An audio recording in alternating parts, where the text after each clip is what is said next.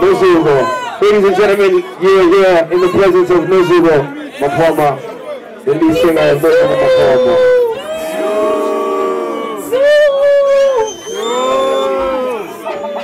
Let's kill that shit. So it's me, you, and the shivers down in your spine. I got your body, your mind, and your body, your mind. I figured your body wouldn't mind if your body was mine. Guess that's why I'm digging you. It's like your body's a mine. Okay, I'm all over you like a dose of inject. I'm like the bank, you earn money breathing over your neck. Or is it down?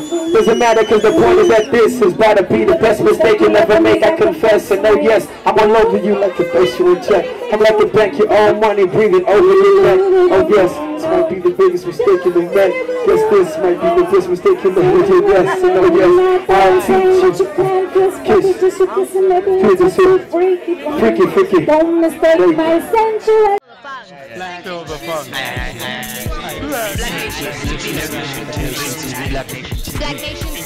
Black Nation TV. Yeah. I need to save my life. Yeah. I need to change my mind. Say goodbye to my trifling life, cause this time I swear I'ma make it right. You say Jeremiah 17, verse 9. The giving heart is desperate to receive. The answer is never has to fall. Find a home in the winds of even though I know she doesn't really love my life, I know she doesn't have to because she loves the life we both brought to life on the night of November 9th in a private hospital paid for by her and I. Shit, damn, I said her and I. Whatever happened to us wasn't worth a try. It wasn't worth it for you to sleep hurt inside, cause if love was God, then you'll know that I'm the perfect guy. Working on the perfect life, healthy kids and a perfect wife. Perfect house, I'm in a perfect ride. When will God arrive so I'll know that it's the perfect time? But still, I'm not a perfect guy. Shit, nigga, I just passed 25. I'm writing all these perfect rhymes.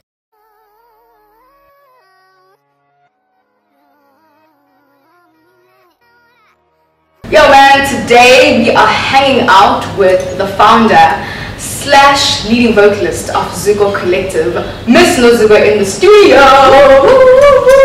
Thank you for coming. Thank you for having me. You have to sing everything. Like, I was trying to sing in the taxi. Are you one of those people who sing in the taxi? Income. Oh, okay. No, you know what it is, right? It depends. Like sometimes I'm in such a good mood, I don't care. Okay. I'm just enjoying the music. Okay. And sometimes it's like, okay, maybe not. Speak of which, I want to jump straight into your musical abilities. I want to jump straight into what you do.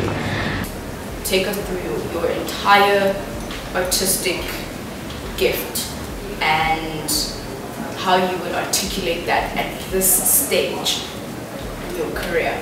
I love that you said artistically and not musically, because I'm not just a musician. Yeah, which I know, because I read. Girl. So yeah. I'm the lead vocalist and founder of a band, Zuko Collective. On the side, I make bags as well, like Nesandra Sobopega. So creatively, I'm at a place where I'm growing, I'm exploring, I'm experimenting. Musically, we've just finished our album, so I'm in a place where I'm trying to get us to the next level without selling out. What does selling out mean?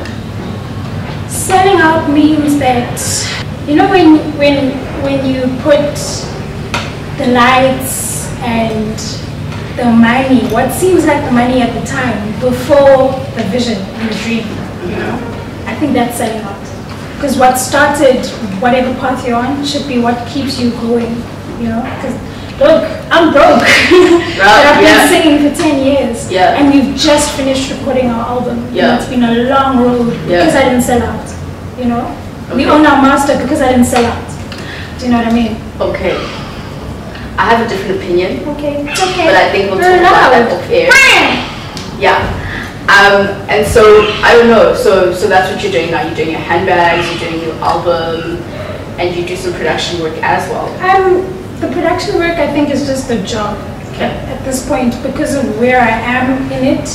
I work for the broadcaster in the sports department. Yeah. You know, so, and I mean, I love sports, up the bucks, but that's not really what I want to do every day. So it's paying my bond, it's paying my son's medical aid, it's keeping us afloat, you know. Yeah. But yeah, I'm focused really on the music. The bags are something like, you know, a friend would be like, "Who told me?"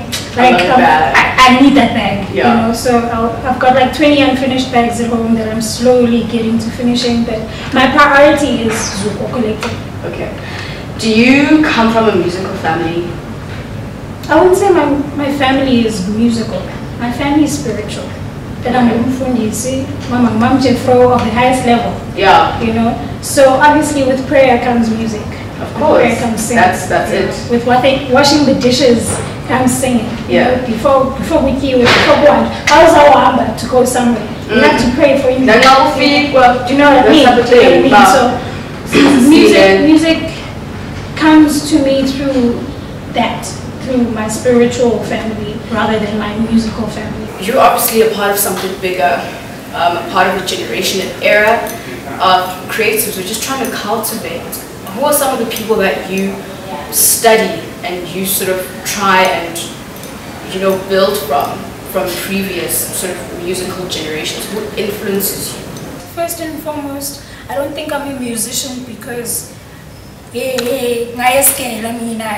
know, or like it's my calling. I wouldn't have chosen. I don't think, knowing what I know now, I'd still choose to do what I do. It's rough. It's rough. Rough. Okay. You know, so first and foremost, music is my calling. It's not like some occupation or something I've been studying. So I've never studied anyone. No, not studying. No. I hear you. Yeah. But if teardrops were pennies and heartaches would go. If you don't know that, that's Dolly Parton, then you're too young. But there are musicians that I've studied, learned from, admired, listened to over and over and again. You know, the way people play with. I like how people play with their voices. You know, I've got nothing against Beyonce and the Beyoncés and Mariahs of the world, but like, there's texture in this thing. It's an instrument, you know. So I've studied people who aren't necessarily strict or like, I don't know what the word is. Who aren't very conventional. Yeah. I'm not about the boxes. I think I love Mama Rebecca Malope.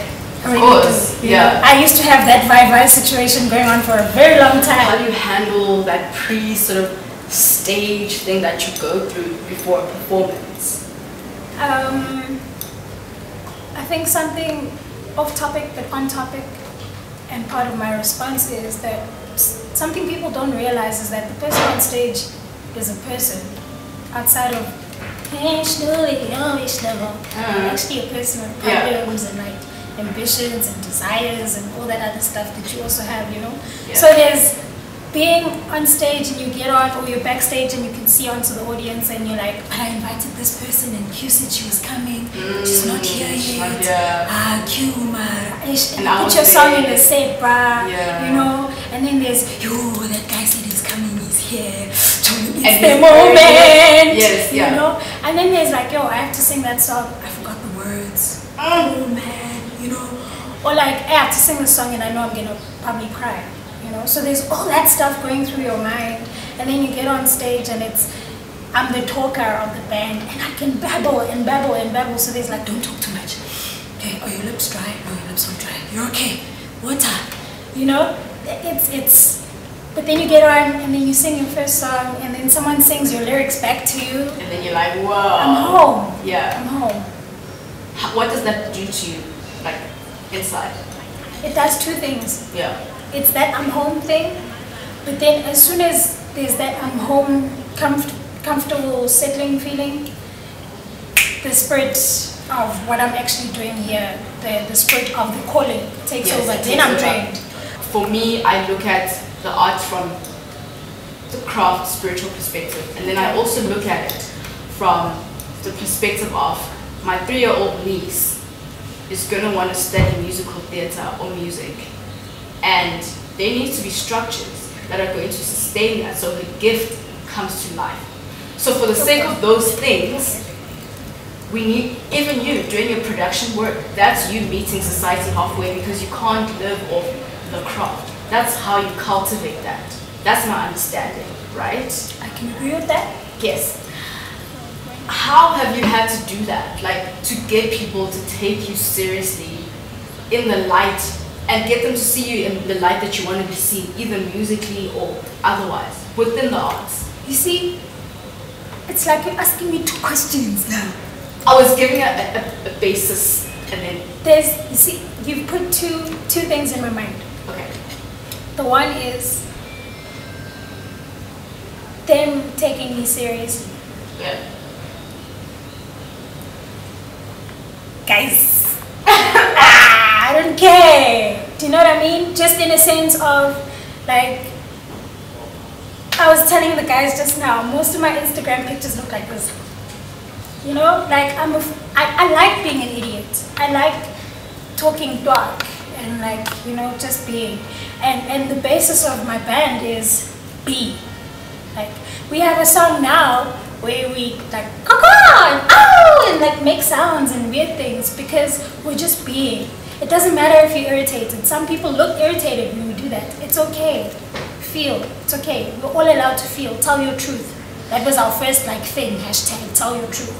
You know, so in a sense of that, I don't care if they take me seriously or not. What I do care about is whether Uliwala Pakatuku takes me seriously, you know, and knows, okay, my mom, 1, 2, 3, because 1, 2, 3, you know, and my mom and my family, those opinions I care about. But I could sing a Kwaito song today, tomorrow I'm rapping, singing, you know, I don't care what you think of what I'm doing. I'm here to feed my soul and express myself. And sometimes it's an out-of-body experience because, like we said, I'm a vessel and that's what's happening. On the flip side, I'm not sleeping on anyone's couch. I own property. I pay a bond every month. I have medical aid. Do you know what I'm saying? So I take myself seriously. Okay. I take myself seriously. I'm not one of those on my friend's couch, when's the next gig? Oh guys, put me on the guest list. I'm not that type.